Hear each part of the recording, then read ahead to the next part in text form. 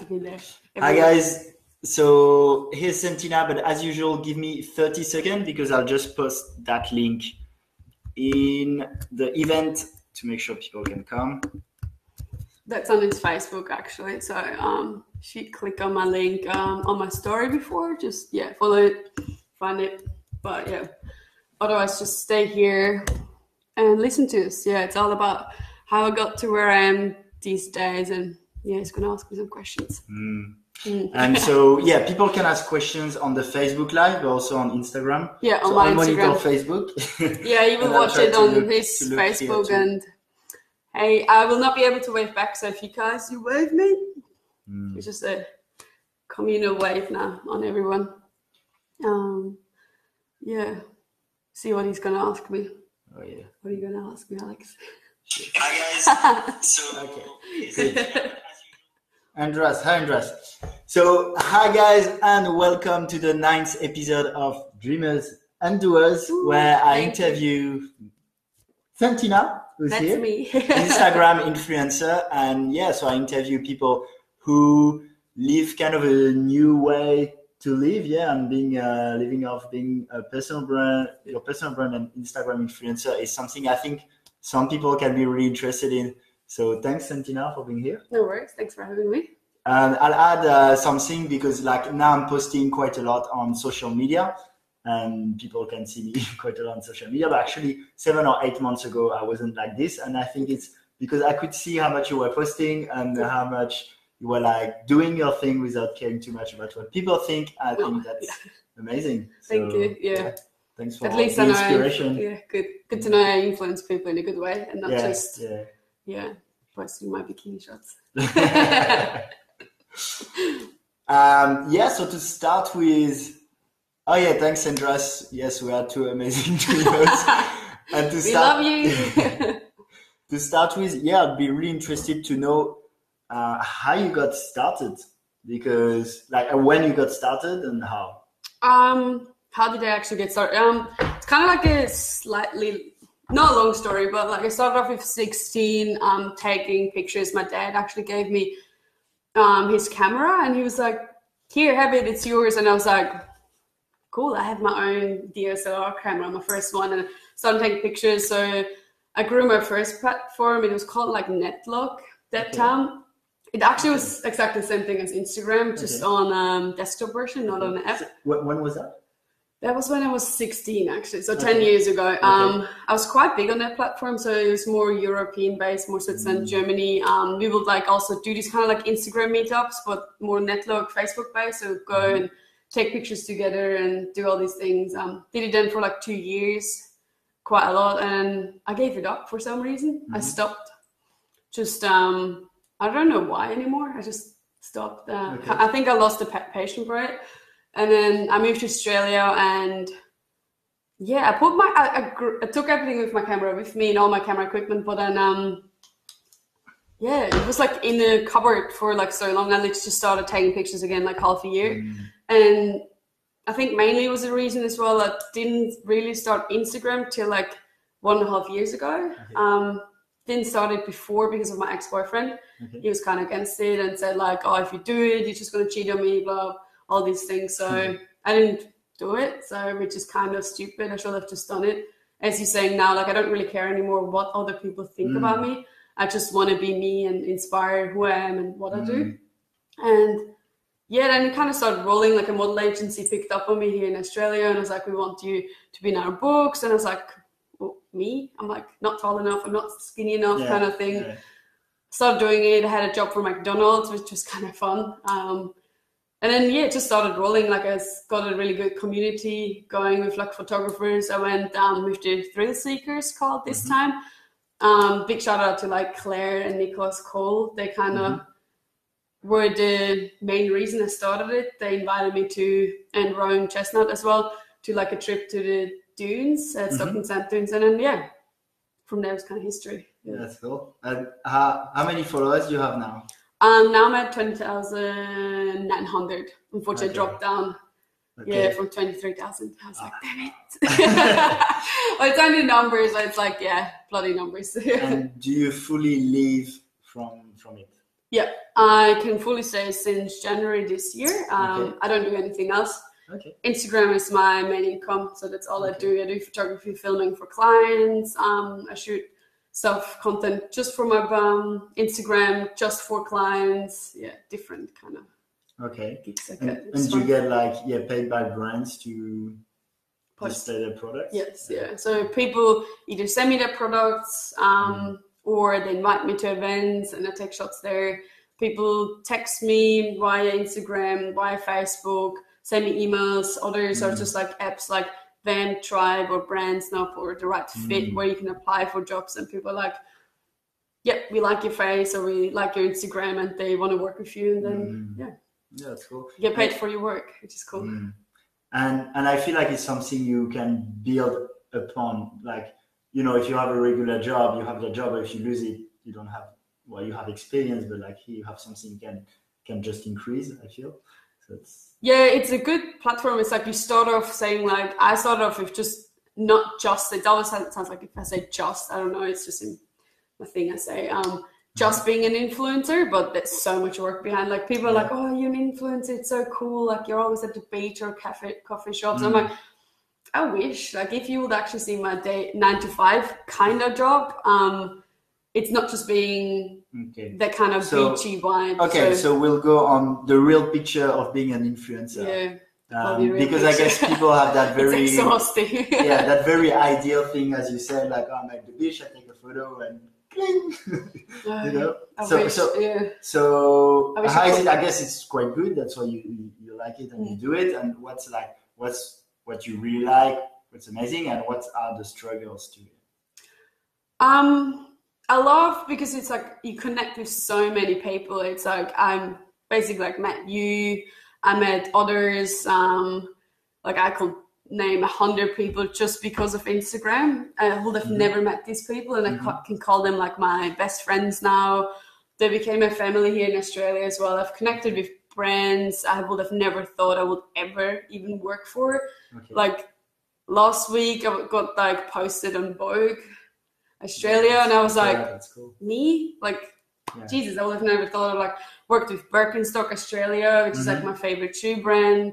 I worked with Ducati Australia, New Zealand, which is my favorite motorbike brand since I can think. Like my dad will put me as a little kid on like his back of his motorbike, which is a Ducati, and I was always like, I want to have one. But it's like the bright side. It's like it's an exciting life. Like it's a 24/7 job. So that's it's the kind of job you can't just leave. It's like not the 9 to 5 job. You don't go there at 9, you leave at 5. It's you get up and you check your phone and you start working in your bed, which is kind of sometimes weird. Sometimes it feels like, oh my God. Actually, I have a question on this. Oh yeah, I worked with Up in cinematography. It's my friend Jock Swan. He's amazing. He just got a haircut today as well. Oh, nice. And so it doesn't look like Jesus anymore.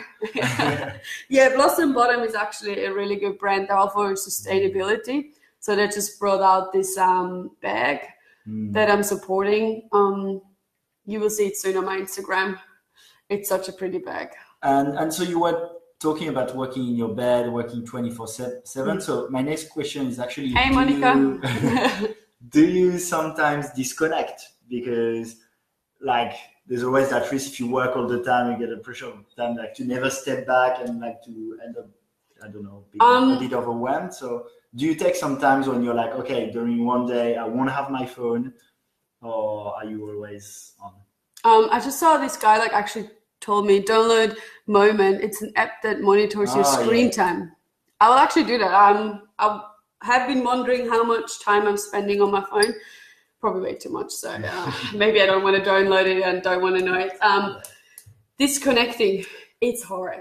Yeah. It's something that makes you, as bad as this probably sounds, it makes me shake. It makes me like, I'm going to miss out. I'm going to lose followers. I'm going to lose engagement. I'm going to lose my job, because if I don't do it, nobody does my job. So if I don't work, there's no one else there doing my job. But I actually took nearly 1 month off just recently because I started feeling too burned down. I started feeling like I'm running in a circle and not getting anywhere, like just do constant run. I'm like, I'm going to get spit out of this whole game, and I need something that keeps me going with running in a circle. But so I stopped posting, but I kept the Instagram stories alive because I felt like I still wanted to connect with people, but not in a, I just couldn't like post every day anymore. And for me, it's like I either post every day or I don't post at all, because I want to have the consistency. I want to give good content and not just post for the sake of it, of posting. Bring value. Bring value. Yeah, I don't just want to be like, here, there's a pretty picture of me at the beach. Here, there's a pretty picture of me at the cafe, but I'm not going to tell you a story about it. So that's why I kind of stopped, because I didn't really have the time or the energy of writing these captions, because that's what I'm kind of known for as well, that I tell a story. So so let's go into how to build, I think, which is linked, how to build a good following, and which would be how to bring value to people, right? Because I guess when you talk about like stories and bringing value, I guess it's not just like taking picture of yourself. It's like having, why do people would follow you? So maybe you can give some advice to people who think about like, I'd like to have a following, but what can I bring to people? I think the more honest you are these days, the better. Because like, in case you wonder, I touch my hair a lot when I do these live videos. I don't know why. I think it's because there's a screen and I'm always like, ooh. I don't know. Maybe I should just have it in a bun next time, so I can't really do that whole thing. In case my Instagram stops recording, I'm on 15%. So sorry guys, forgot to charge my phone. As usual.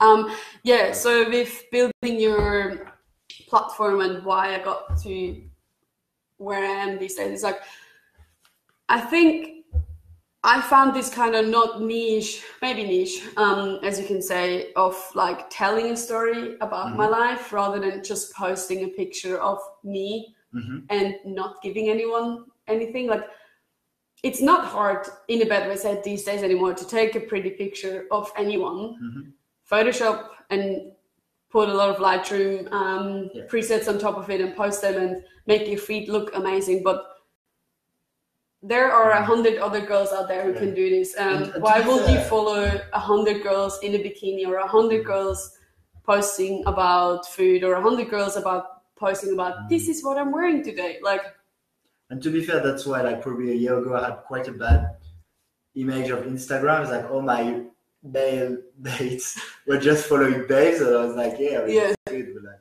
there's no it's not very enlightening.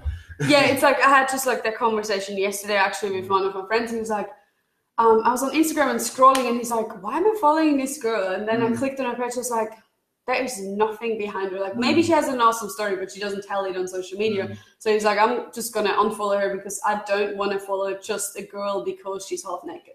Because he's like, I want to follow someone I can go on and either be inspired by her pictures, by the story she tells, or the pictures she's taking. So they want more these days, more of like, who are you? Not just how good can you look? And so Jock's one saying the key to social media is telling stories. Santina does this awesome. Oh, thank you, Jock. Love you. So do you think that's why people follow you? It's because you're very genuine and authentic. Yeah. And your story maybe resonate with them? Do you think that'd be a good advice to give people? Yeah, I think don't try to be anyone else. Like, be you. Tell the people your struggles. Tell the people what's awesome in your life. So don't try to hide the dark side. Because if you try to make social media look like it's just a fairy tale, glittery world, you're going to burn out in the long run as well. I've tried it. I've tried to be like, no, I don't want to tell people like that my life is not just about going to the beach, going to a cafe, going on a holiday with... That's pretty boring to follow anyway. Someone's just like...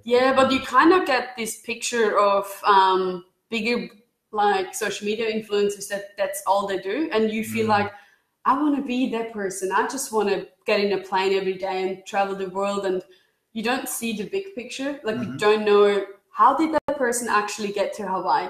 Like, how did they make it work? You never see it. You always just see them like getting on a plane, I'm going to Hawaii, I'm going to jump out of an airplane and be super cool, and then I go back to LA, and then after that I'm going to Europe. That's all you see. Like you never see the struggles, which makes a lot of people, I think, anxious and feel like they haven't made it, or they're like losing or not winning because they're not doing that thing. They don't see what the hustle is behind it to actually get to Hawaii or to London or wherever you want to go. With my social media, I want to show people like, today I'm having a bad day. I woke up and I feel like crap and I do not want to get out of bed, but I have to because I want to work. I want to keep building, and I'm just going to take you through my day with like my struggles, and either people like it or they don't. And I feel like I've grown more since I started to be more real and not hiding my real face. Yeah. That's cool. I have a question actually, because you talked about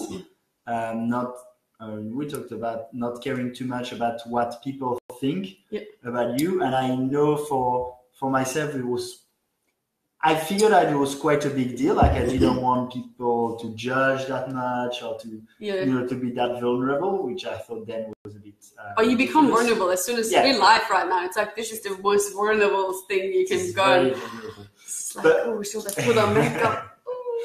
and so about this, did you have I don't know, people criticizing what you were doing or making fun of what you were doing, for example? I'm thinking, for example, if some people listen to this and are a bit scared of this, what were you?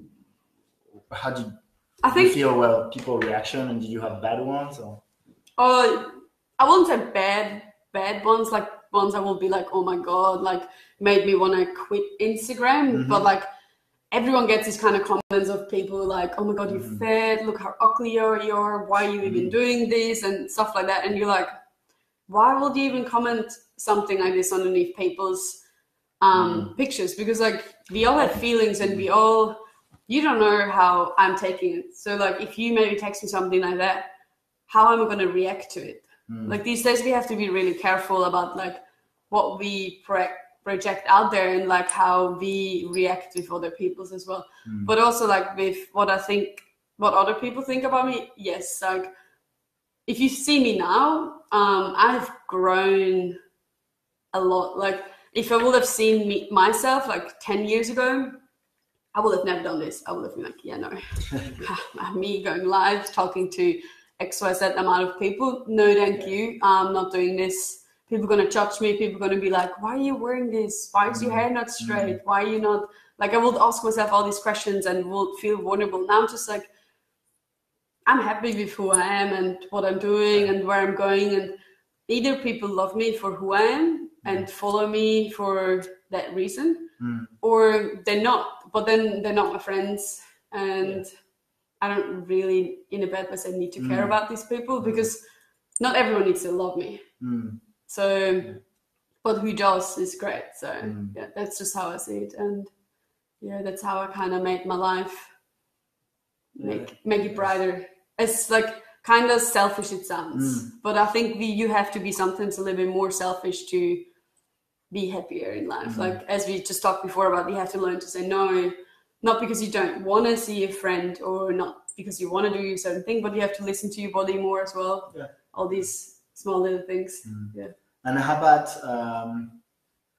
for example people you know, like friends or even family, like was that, I don't know, for example for myself, like I can keep in mind what my good friends would think, or even my parents, like if I do things like this, because it's a bit different than a normal career path. It was actually quite funny at the beginning. So my brother will be like, what are you doing? Stop posting pictures of you half naked in like swimwear. Nobody needs to see that. Why are you doing this? And it's quite a struggle, like when, say, like your brother or like your family says things like that. My parents will just ask me like, do you really need to post something like this? Why do you need to post a butt shot? Like, why? Can you not just post a picture of you from the front or like in clothes? Like, why do you need to put that out there? Why do people need to see that? And I was like, Mom, look, it's not about me wanting to be like, oh, look at my butt. Like, it was just more I don't know. Like I train hard to like get the body I have. Like for me, it's more about I go to the gym, I train my ass off, and then I want to be like to the people, look, this is like my, yeah, like where I got from, like this was my running body, this is where I was when I did like heavy lifting, this is when I did CrossFit, this is how my body looks when I do this kind of diet. So I want to show, especially girls out there, to become more confident and like love your body rather than hiding it and being like, oh no, I have cellulitis, I can't post a picture like this. Doesn't matter. Like it's like you should just love yourself. And especially like, yes, with like the job I have, it was hard at the beginning to like tell you, like especially like older generation, like my parents or my godmother or my uncles, and they will be like, what are you doing? Are you actually working? Like it will be a constant like, can you please do this or that for me? And I'm like, I'm working. I'm actually working. They're like, what are you doing? You're on your phone. I'm like, this is work. Yeah. So like I had two probably big discussions with my parents, but it was interesting to see like they started to understand it and they love it now. Like my mom made even like her own Instagram account. She texts me back every day. It's like, oh my God, I love your new coffee shop. Or like she texts me like, what have you been doing there? Like she asked me all these things. It's like it went from like they didn't know what it was, so they were a little bit scared about me putting myself quite vulnerable out there. And then they like started to understanding it. Now they're supporting it with like every fiber of their body. And my dad is still kind of like, man, whatever. Just do your thing. She's gonna get over it in a few months. Haven't gotten over it yet, Dad. I'm sorry. Yeah, it's funny. I have a few friends like this also when they're trying to do something entrepreneurial or something that their parents might think, oh, it's like, oh, they'll do that 1 year. Yeah, you will do it like 1 year. Get a real job. Yeah, the real job thing is like my mom. So I graduated 3 weeks ago. So I studied UX design, which is user experience. So I build websites and apps. So I'm not just, as some people say, the pretty face. Or I actually got sorry, cold days today. So much. And I was working out with Leah. She killed me nearly today at the gym. So I feel like I need a nap on top of this interview. But not right now. No, I promise I won't fall asleep. I'm like, this is boring. Good night. No, I'm still here. What was I saying? Where was I? Well, damn it. I lost it. But like with the like people, real jobs. Oh yeah, I had so many people being like, so I quit my job at. And you said you were. Yes, so I was working. UX. Yeah, so I was working like at H&M on the side first, to kind of help myself to be able to pay rent here in Australia. Bloody expensive here in Sydney. Don't even know why you pay that much for like a shoebox sometimes. Maybe because you live at the beach. Maybe. But I heard it's still expensive outside in Parramatta, so I'm not moving there. Anyway, so quit that job, and I was like, I'm just gonna go full in. I saved up a little bit of money to have that kind of sustainability in case I don't get work in the first few months or like it's not regular base. But like I was always like, I'm gonna try it. Like as long as I can make it, I will keep going for it and work on it. Just 1 second. I'm actually gonna stop the live stream on my Instagram because I'm on 5%, so I can actually save it. In case you guys have any questions, just send me a message so you can keep seeing it. Thanks for streaming in, and I love you all. And I was looking, there were so many messages of people saying you were inspirational to them. So I mean, that's all that matters, right? Yeah, that's all that matters. Contribution. Yeah. That's all that I'm striving for, like to inspire people basically. So on Instagram, see you later, guys. Love you all, and bye. My video, share. So I'll be back in a second. I'm just gonna plug this in. Cool. Back again. So I quit my job at H&M 1.5 years ago. Haven't looked back. I'm not going back ever again to work 9 to 5. I'd rather just work my ass off 24/7, Monday to Sunday, to make it work. But also, I think you need support. Like you need friends and family who believe in yourself, or like believe in you, not in yourself. Like the environment is very important. I think here we're lucky in Bondi because there are a lot of people who actually don't have a real job. Yeah, like Bondi is great for it. Like Sydney, I think is a great place to start your own business, because nobody's going to be like, oh, what? You don't do 9 to 5? He's like, oh, awesome. You don't do 9 to 5. If you tell people you do 9 to 5, they're like, oh, you're boring. I'm going to talk to that person over there. Probably has to say more. Yeah, definitely. And yeah, that's something I felt too, is like people, they often don't look back. Like I don't look back either, and even if it's hard sometimes. It's like, yeah, I don't mind the whole like getting up and lying in my bed and answering emails and doing these things. Is like it's awesome. Like I just went to Melbourne for 4 days. I don't even know anymore. Okay. Bloody days blending. Yeah, I went there for 4 days, and it felt like a holiday, but at the same time I could still work. Like I took my phone with me, my laptop and my camera. I still shot for like Blossom, Bottom, the guys I just said about the bag. Like I took that with me and just took a few snaps while I was over there in like the art gallery. Went with my friends to some cool restaurants, and I could spend time with like my close uni mates like Victor and Hugo, who Victor just went back to Sweden forever, who came back to do his last term. And I just like, he was like being like, oh, I say you at uni this week. And I was like looking at him like, nope. And he's like, what? And I'm like, oh no, I'm done since like 3 weeks. Like I graduated. And then that was like one thing I kind of swerved off a bit.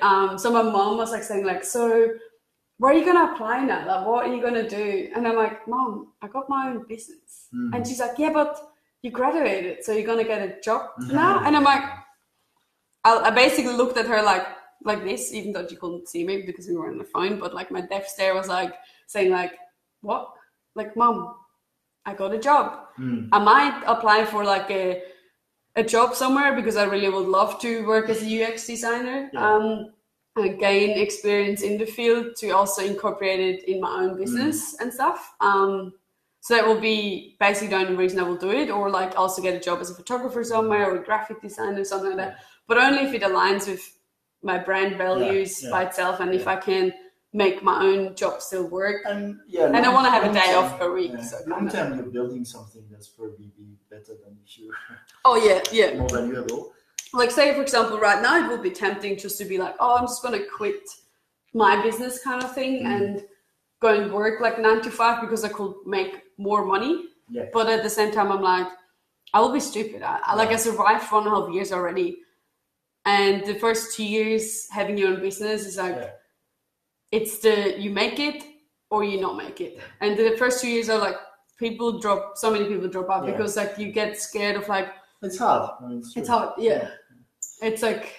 But yeah, if you talked about it, and I have a bit the same sometimes, like there will be some people and they do it out of a good intention to protect you, but I will tell you that's probably not a good idea. You should not do it. Yeah.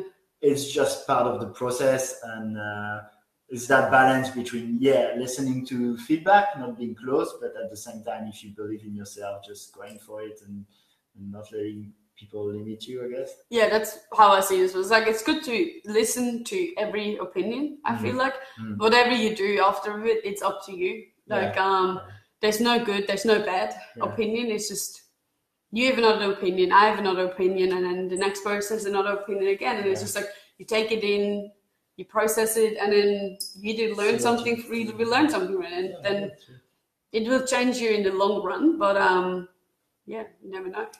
Cool. Which is good. Yeah. So if you want to follow Santina on Instagram, what's your Instagram? It's santina.malacarne. So pretty easy. Just if you put in Santina, I come up first. It's the picture of me in a bikini in the CBD. Or it's now there as well. Yeah. Any other questions? I think I'm good. If someone has a question, no. But I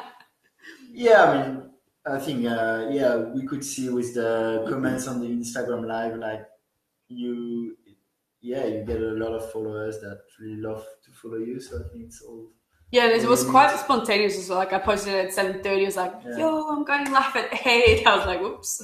Should have maybe told them earlier. So it was kind of like a hit and miss to get people still listening to it or not.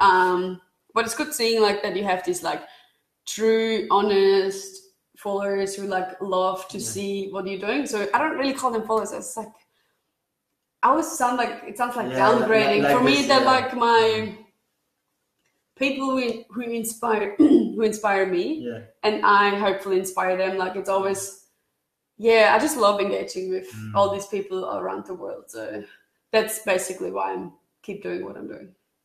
Yeah. Thanks, Santina. Thank you, Alex. Thanks for listening. And actually, now I agree with you. I don't like that follower term. So we're going to brainstorm a new name for it's called follower. Cool. Yeah. All my friends. Let's brainstorm and have dinner too. Yeah, gonna eat something now. I'm starving. He cooked vegan dinner for me. Yeah, vegan curry. I will figure out if it's good. You will see it on my Instagram. Thanks, Andras. Andras, I'll probably see you tomorrow for another morning routine. Because with Andras, we do hardcore morning routine. Thanks, guys. Bye.